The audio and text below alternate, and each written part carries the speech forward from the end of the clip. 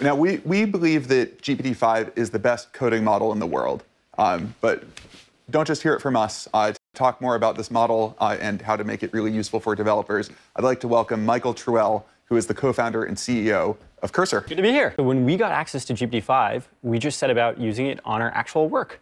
And so to start with, as a test, we asked it to tell us something non-obvious about our codebase. And within a couple of minutes, it buried into the codebase. It identified a particular system that we use for remote code execution. And it identified a non-obvious architecture decision we had made. And then it also understood why we made that architecture decision. And it was to harden our security. And those were architecture decisions and trade-offs that took humans weeks to think through. So it was kind of amazing to see its code-based understanding abilities from the get-go. Not just the code writing, but actually the code reading and understanding. Yeah. Turns out there's so much more to software than just the emitting of the code. So the understanding is an important prerequisite. It's incredibly smart. It's a very smart model. And even though it is smart, it does not compromise on its ease of use for real pair programming.